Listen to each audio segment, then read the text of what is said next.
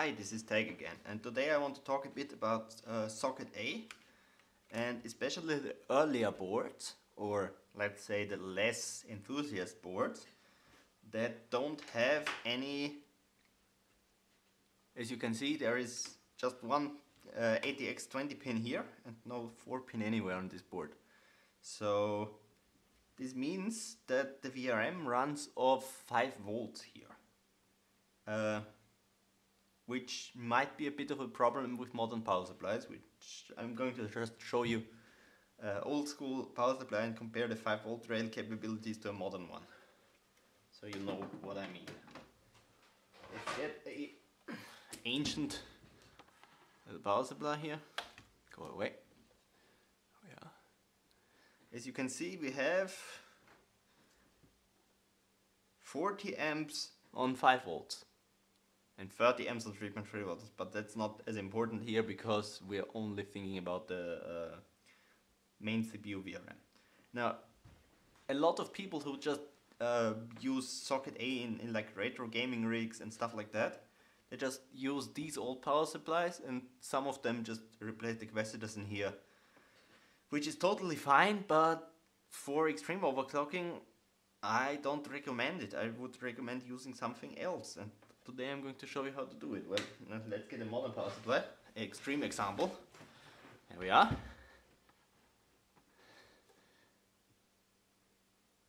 That's a 2 kilowatt superflower power supply. Pretty much the most powerful thing you can get at the moment. As you can see, we have 24 amps on 3.3 and 24 on 5 volts. Compared to this, even the voltage is lower. That's 220 watts and that's 120 watts. Now you can see why there might be a bit of a problem.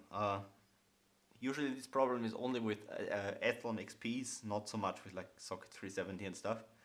Because some of the Athlon XPs actually get pretty power hungry when you overclock them and overvolt them. Especially on extreme cooling.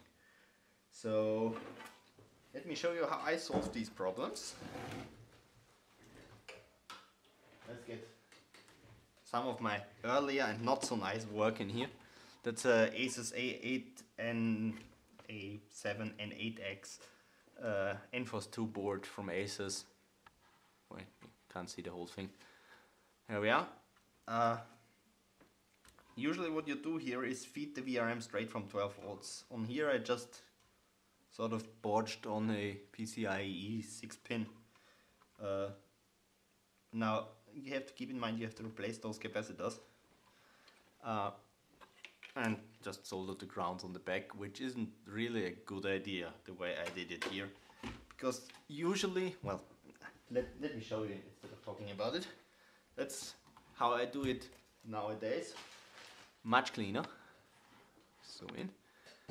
As you can see, we have a 4 pin. Also on the other board you've seen I removed the input filtering choke here. Only here I just turned it sideways and left it on there.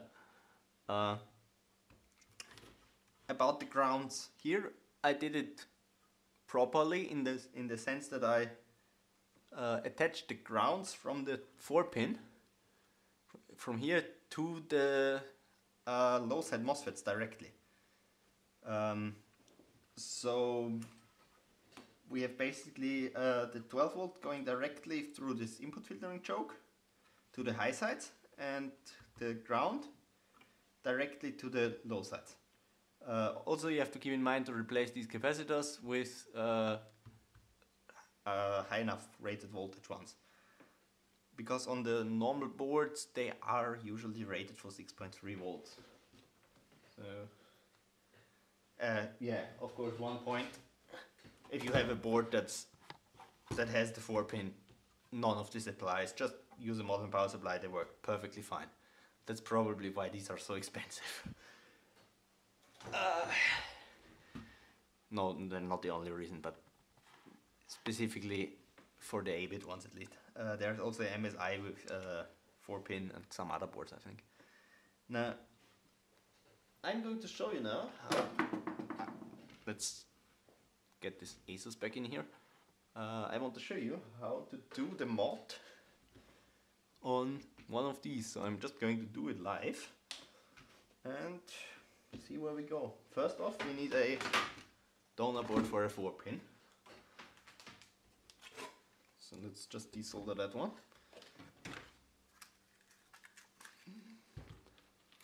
Zoomed out enough, hopefully.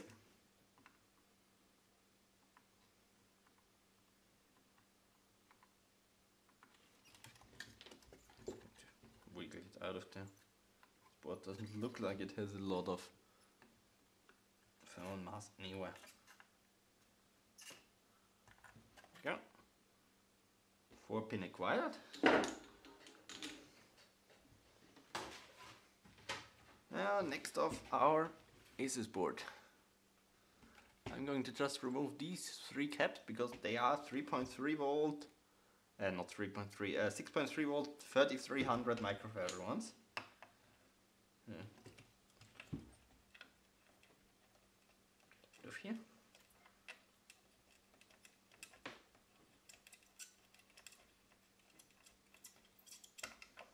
One.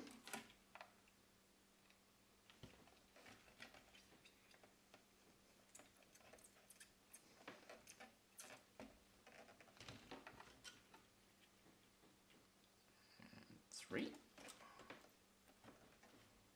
Yeah, all 3 of them gone.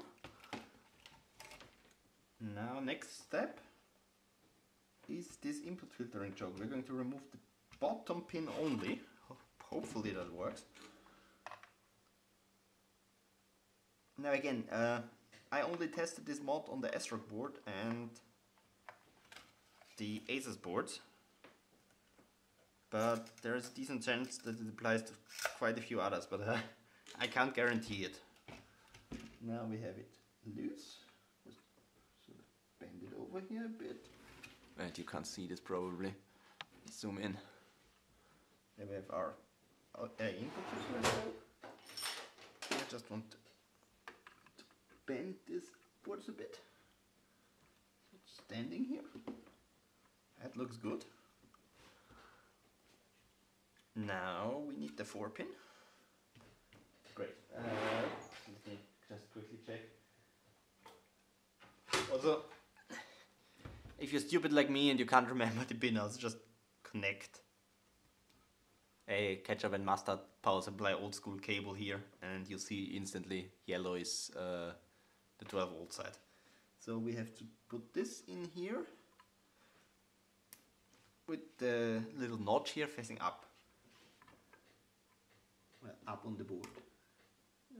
Like that. Okay, let's keep that in mind. And now I want to check where our low side fats are. Yeah. Let's grab it round. Can't see this ground, let's grab this ground. I would assume it to be these ones. Yes. And that one. No grounds here, that should be high side. No, that should be V-core actually. Yes, V-core and high side. What? Why are you on ground? That doesn't make sense. Okay, so this is V-core. This tab is V-core, yes. So, what the hell? Okay, I somehow created a short on the input caps here. Let's remove that and try again.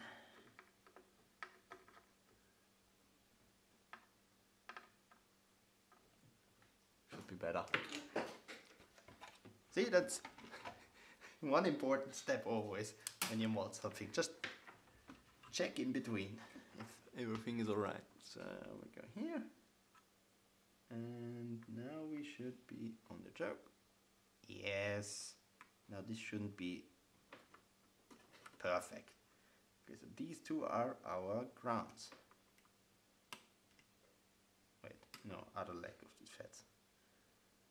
This one and this one. Yep. Okay. Grab some wires.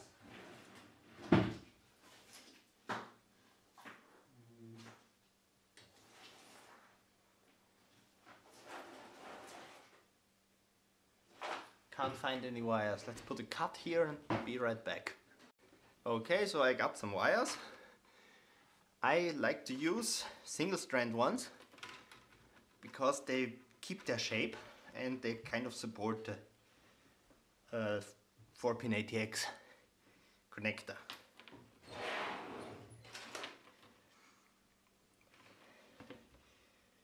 Let's bend ourselves the shape here.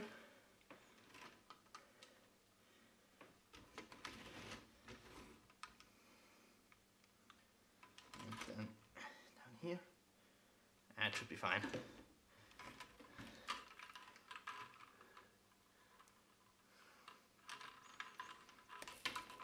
Why did I bend it when I have to remove the insulation afterwards and do it? Never mind. Okay, so we are going to get a bit closer. We said the bottom legs are our ground. Some nice solder there.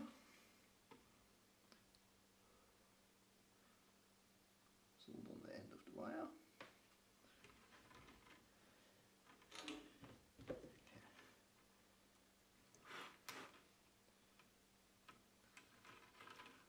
Again, slight bend.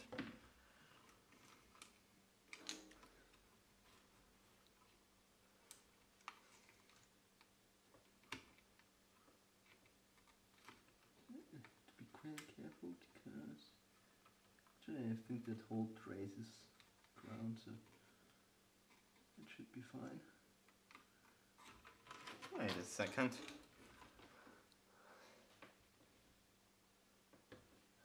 I think to remove that solder again. I think I just found out something.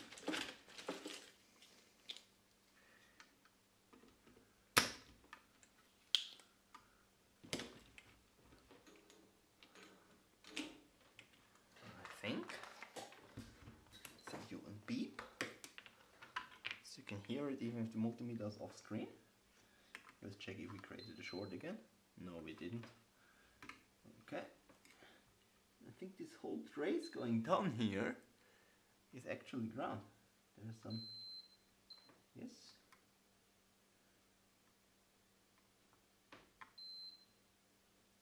Okay, then this goes around there.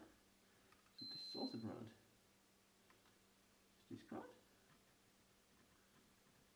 This is not ground. Huh. This is ground. Let's scratch this trace a little bit and find out if this part is also ground. Yeah, scratchy, scratchy. This is definitely ground. Okay, new plan. We're going to use the traces on the board. Let's get a nice little screwdriver. Turn it so you can see it. I'm just going to scratch away on that trace here.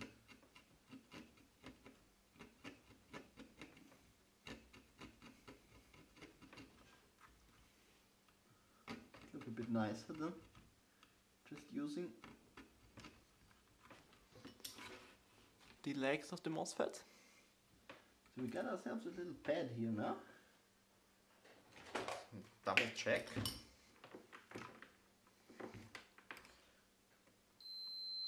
Ground, very nice.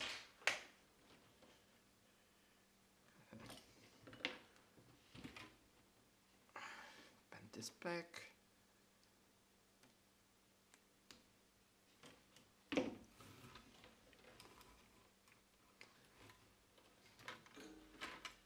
And then let's tin our nice little new pad here. There we go.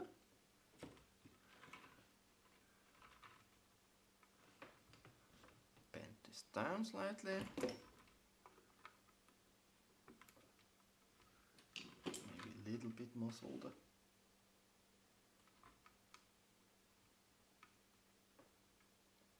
Doesn't look terrible. Just going to flux it a bit and hope for the best.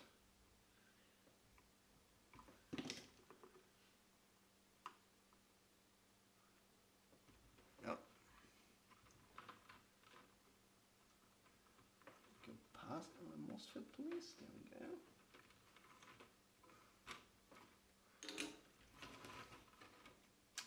we're going to route this.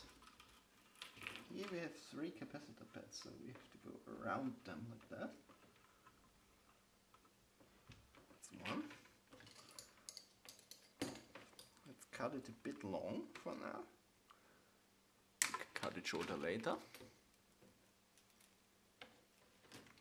And for the other one, I think I checked that this exposed pad here was ground. Yes. Okay.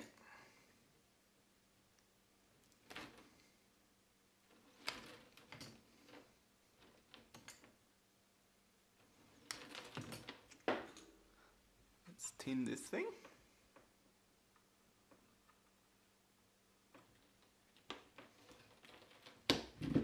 And add our little wire.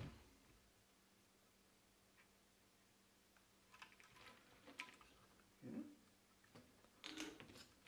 Bend it up a little.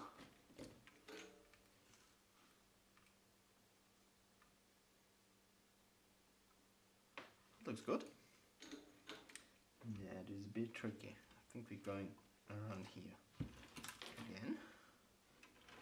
We make the bend before this fat. Not perfect, but works.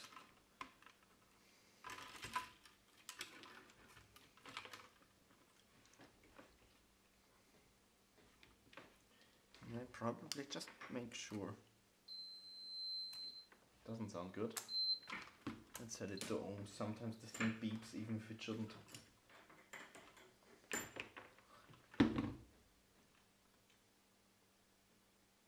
Yeah, right. Yeah, let's zoom out a bit and show you the multimeter. Here we go, it's set to ohms. And it just beeped at us even though we have 12 ohms. And those 12 ohms are likely because we have a CPU installed. Let's remove this.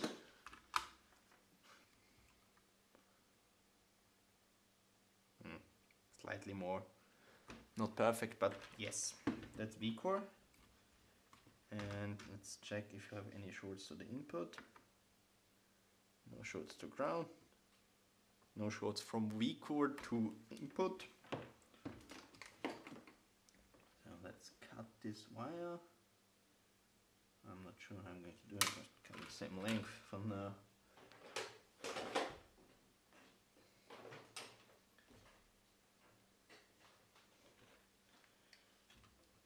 remove the insulation.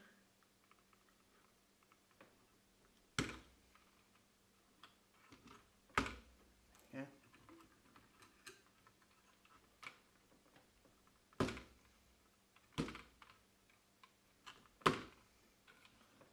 Okay. Now we said the notch should be facing upwards. So let's figure out how we're going to attach these two to the bottom of this. Let's do it like that, I think.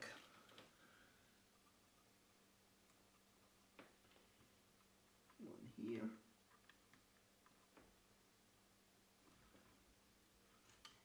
And one around the outside, I guess. The other one.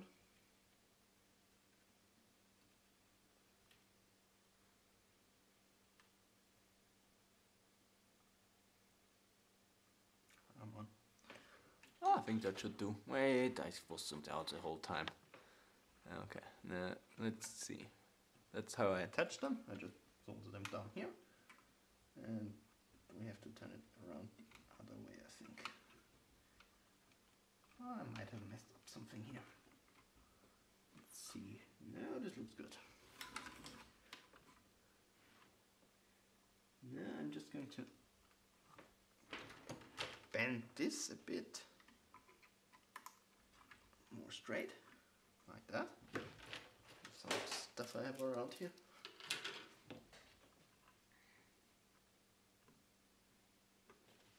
Okay.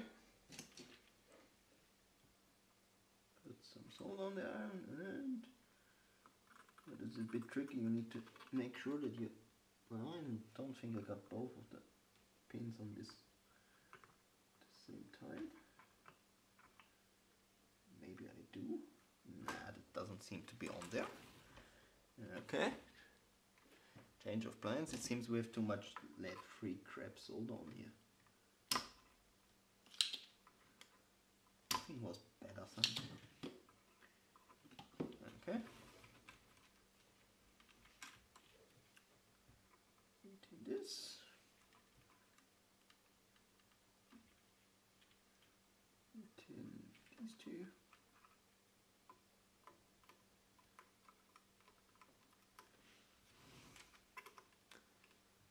See what the fuck I'm doing.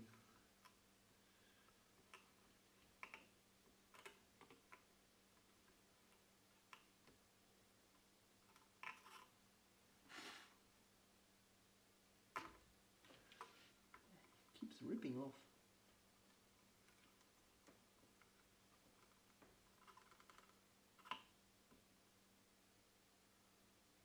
Now it's stuck. Except that I have way too much solder on here. It's better.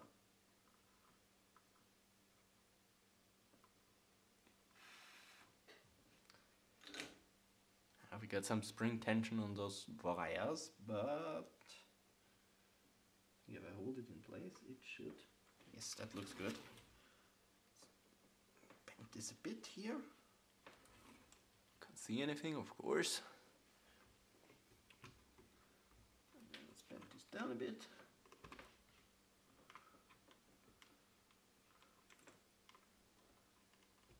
Perfect. I think that's good. Let's check for shorts. Which you can't see because I didn't zoom you out. Looks good. Input is fine. Now the top is 12 volts. And shorts too. V-core. Now let's look for some caps and put them on here. Now originally we had these 6.3 volt.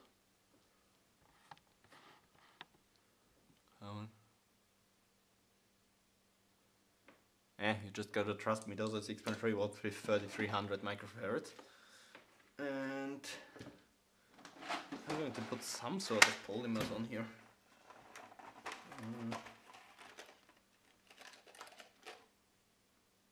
Not sure if that is enough, but let's try it.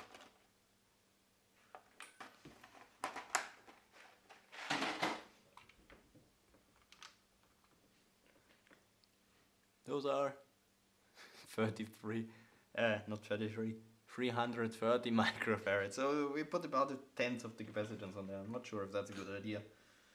I would use a bit more if you're going to do this mod, but that's all I have right now, so let's put them on there.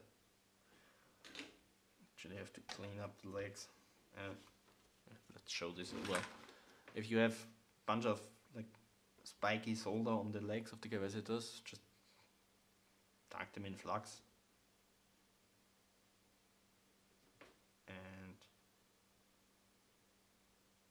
come on. When you hit them with the soldering iron, the solder gets straightened out and the pins get thin enough again to put in the holes in the PCB. Straighten them out. Okay. Easy enough.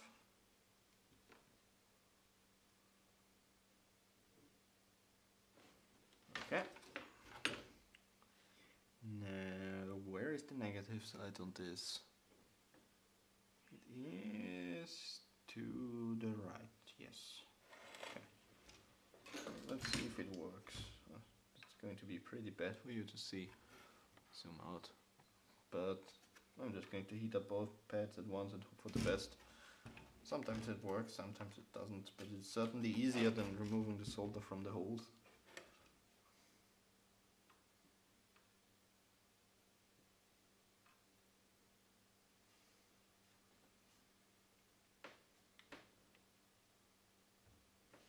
I think I get this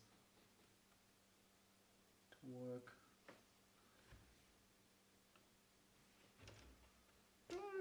some vehicle tactics.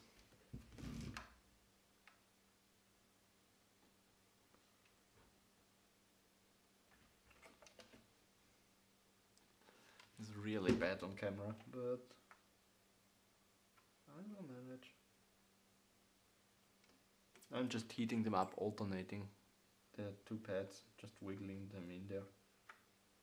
And I'm usually way too lazy to actually clean out all the old solder. I'm just putting new one on there and basically hoping for the best. Okay, we have to start on the top.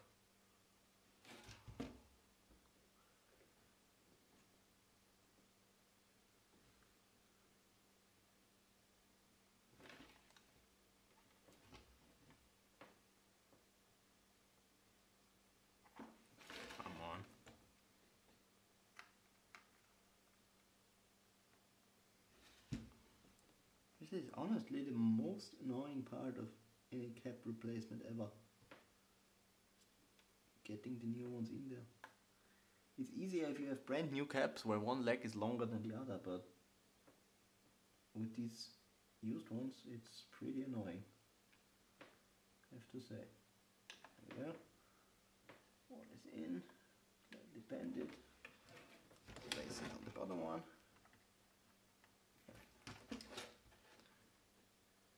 There's a lot of flipping around going on. And I'm pretty sure you can't see anything. This one we bent. Bent legs.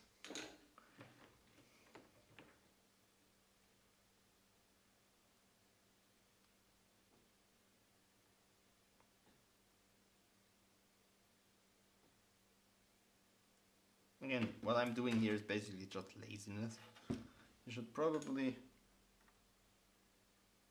clean up the solder with the proper equipment, but I neither have the proper equipment nor the patience for that.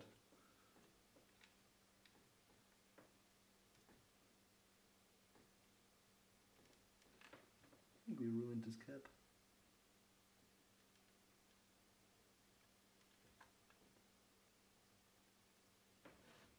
I have a feeling.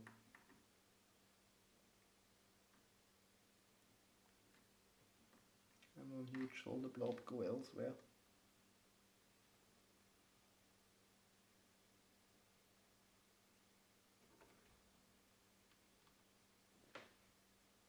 Now if we have a short after this, the middle cap is the first one I'm going to remove, because I think I broke it by now.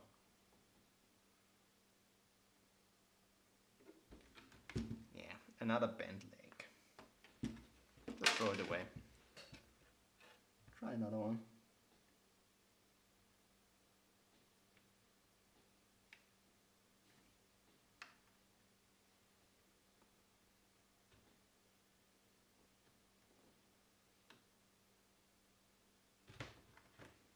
There's some problem here.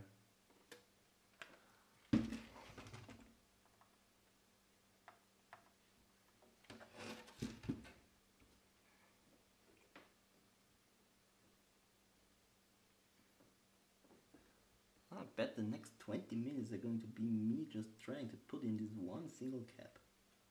Because it keeps bending. The solder doesn't melt.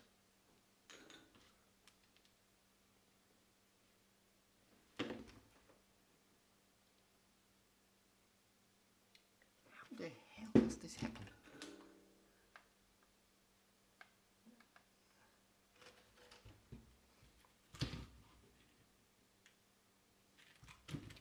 Let's try something else.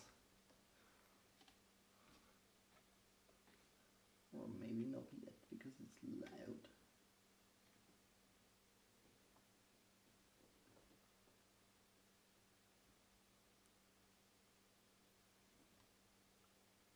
I think I got it in.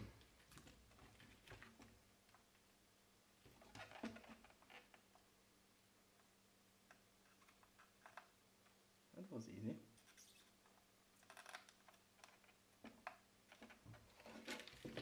Okay, that's two.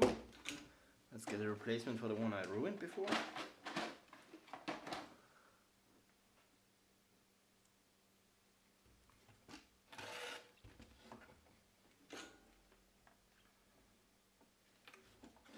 soft one. Pretty sure the framing will be terrible for the time I'm trying to put these caps in here. But sorry about that. If I look at the camera, I'm going to fail even more at actually placing those caps. Some tweezers bent in this leg a little bit.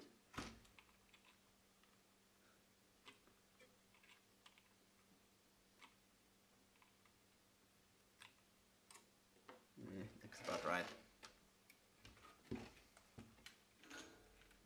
This is yes, that's the pad.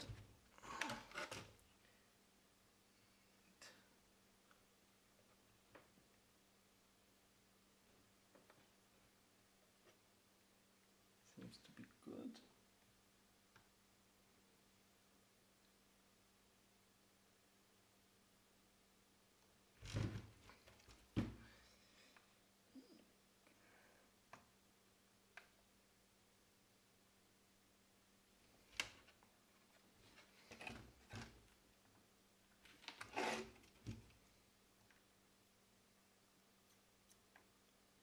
That's one, that's two. There we go, finally.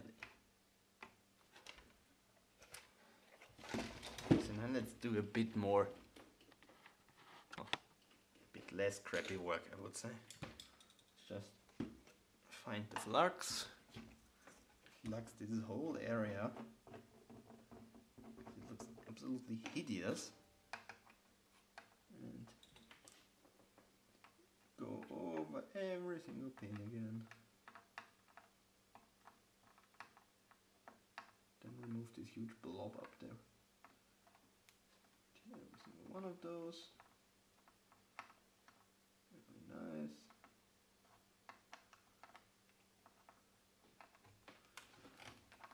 Pretty sure this will clean up nicely, even though it looks absolutely hideous now.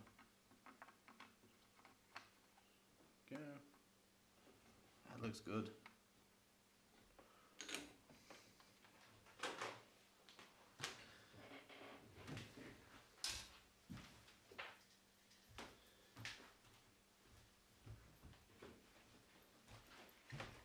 Now let's just hit it with some contact cleaner and hope for the best.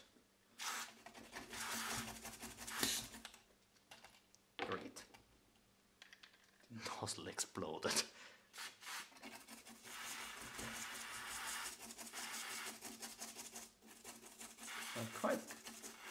There's quite a lot of flux that are baked into the board, basically, but failing to put in 3 caps for 10 minutes. There we go. Good as new. On the top we have our little 4-pin now. This is actually stable enough to plug something in without even putting hot glue or something underneath there to support it. One last check. Shorts? No. V-core to ground. Looks fine. 12 volts to V-core. Looks fine. Okay, let's put this thing on the bench and I'm going to show you if it works or not. Okay, here we are. Let's turn it on. I got something on the postcode card. Excuse the loud fan noise. I have a tiny little cooler on here. Ah, this looks like bias. Yes, we are indeed posting. Now let's check our voltages. That looks good. The 12 volt, 5 volts, and 1.65 volts V-core. CPU is at 34 degrees, whatever you believe. The Athlon XPs actually don't have internal temperature sensor, so that's just a thermocouple basically touching the bottom of the CPU in the socket. It's a bit primitive, to be honest. So let's show you once more. We got our 4-pin here, working nicely, and our 24-pin, or 20-pin rather, over there. Now let's turn this off because it's getting loud and annoying. There we are. I hope this helped a bit with running old stuff on modern power supplies. Bye. Actually, I was kind of curious if this example power supply we looked at before, that 40 amp on 5 volt, is actually still good inside. Let's have a look at the caps in here. Just for out of curiosity. Let's open this up.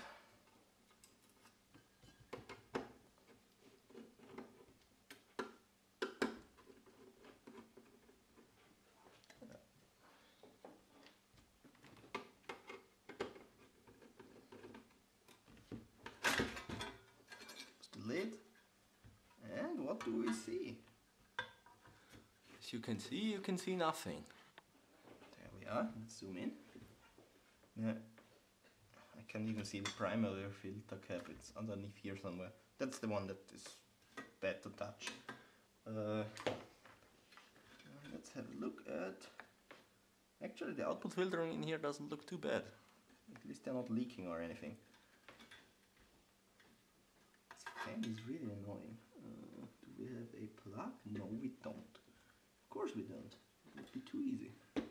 Now this one probably uses, yes, that's 2 in series. Probably that's going to be 250 volt rated ones. But seem to have tension. But they're not blowing up or anything, so it should be fine still. Power supply actually doesn't look too terrible inside.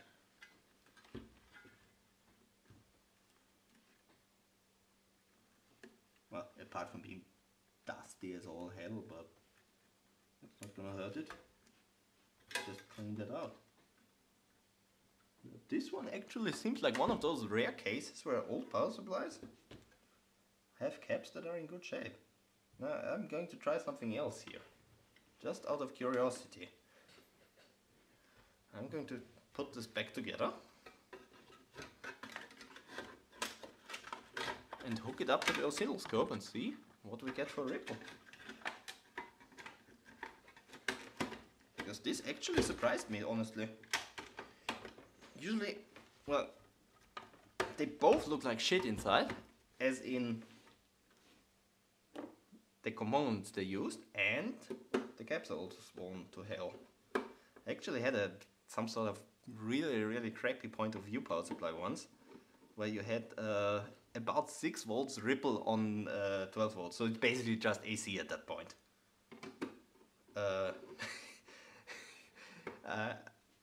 That was actually one of the very few power supplies that didn't turn on any systems anymore. I tried this on some Pentium 4 and just did nothing basically. But it was hilarious that it basically feeds AC. Okay, I will be right back when I have something hooked up to this thing and the oscilloscope as well. Okay, so I got our little old power supply set up with a P5E64 WS Evo. Why do I use X48? Well, because the chipset on X48 is rather power hungry and also fed by the 5 volt rail.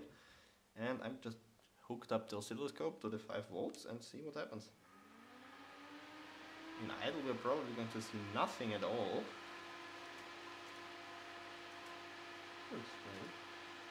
Well, let's get into BIOS. And this looks like some sort of pin input. Yeah, sure, why not? I'll use this. If it works, it works.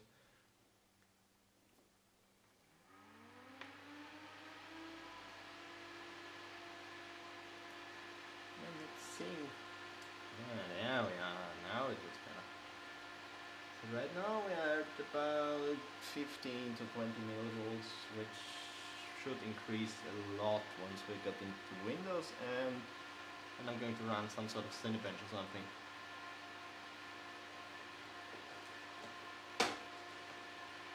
Also have a mouse, that was great.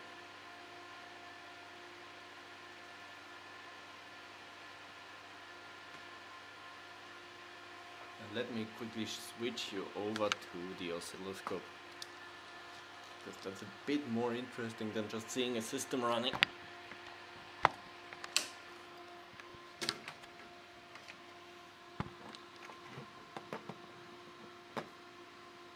Come on. Time to balance this camera on. back. That look good?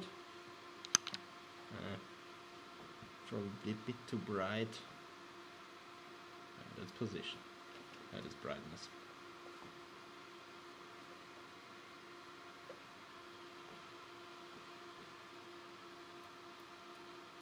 Yeah, you can see it's switching. That trigger is not very good, I guess. Let's see.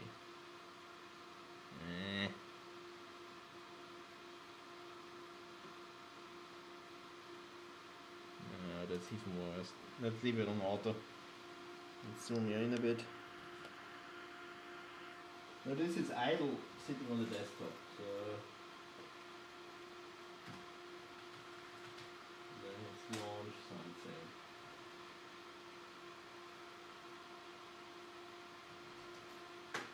Let's launch R20. See what happens. That should go pretty wild. Now this is at 10 millivolts per division right now, and you can already see it's not even started yet. It's pretty much all over the place. However, that all over the place is still pretty impressive, to be honest. I still haven't seen a single square on the screen. Come on. That's the reason. There we go. Now we're running. Now what do we have? Let's zoom into 5 millivolts. I would say that's about 25, probably 30-ish millivolts of ripple with some higher peaks. Honestly, I would have expected way worse from a power supply this old. Either this thing wasn't run at all, or I don't know. It might not even be that old. Should have looked at the date code while we had it open.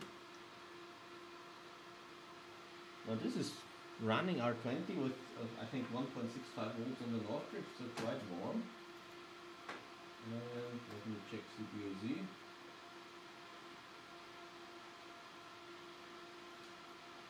That's 825 megahertz on the memory and 550 FSB. Now, this honestly surprises me.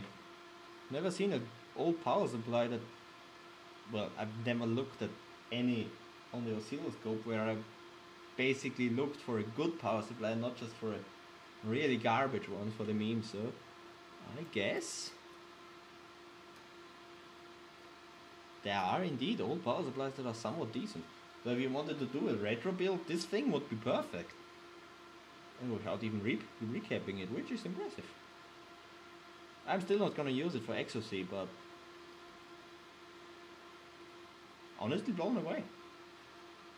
Now, this dragged on for way too long for a video that was actually about socket A, and now I'm running 775. I know, I got a bit sidetracked, but I hope you enjoyed it nonetheless.